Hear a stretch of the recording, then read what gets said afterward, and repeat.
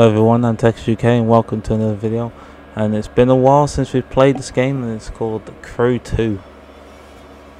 And the Crew 3 Motorfest is coming out, and I think I am quite excited, to be fair, to see what this next game is gonna bring.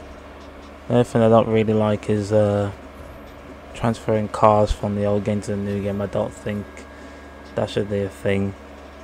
Probably disagree with me on that, but the one reason I'd say why is because I want it to feel like a new game. If I just get the cars from the older game, put it on this game, it's not gonna feel like a new game to me anymore.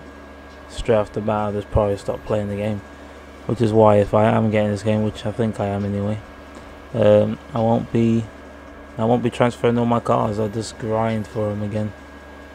Obviously, I want the new experience, and I want the game to, I want to play the game for quite a long while, until maybe, if we're lucky, to get the Crew 4, which who knows if that's even going to happen, or is it already in the works? Who knows.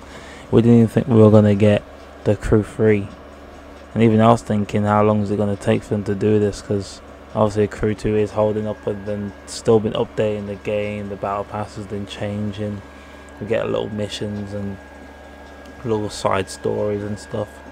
So, the Crew 2 has done pretty well for an open game. Released I think 2018, 4 years after the original, the Crew 1. If the OGs know, because the Crew 1 was also I feel like probably still the better game.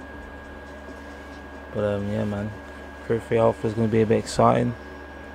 Can't wait to see what it has in store, and the new cars as well. I think I'm probably going to get standard. I don't think I really want to spend more money to get a couple more cars I could probably get anyway free. So yeah, man, let me know in the comments below what you guys think about the Crew 3, and are you getting it? Because if I'm getting it, it's like, you guys gonna miss out if you don't get the game. You'll just be seeing me live playing it. So yeah, man, I don't know if they'll be done with the Crew 2, because if the Crew 3 doesn't live up to what it's supposed to be, and the Crew 2 ends up still being better in this day and age, then I'll probably be hopping back on the Crew 2, to be totally honest with you. Yeah, man, can't say anything too soon. September the 14th is release, the full release of the game. Obviously, you guys pre-ordering and stuff probably get like additional cars and everything, but I'm probably just gonna get standard close to the day anyway.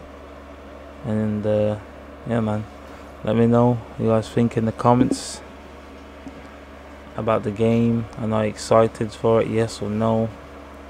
And yeah, man, I'll see you on the next video or live stream. That's Techers out.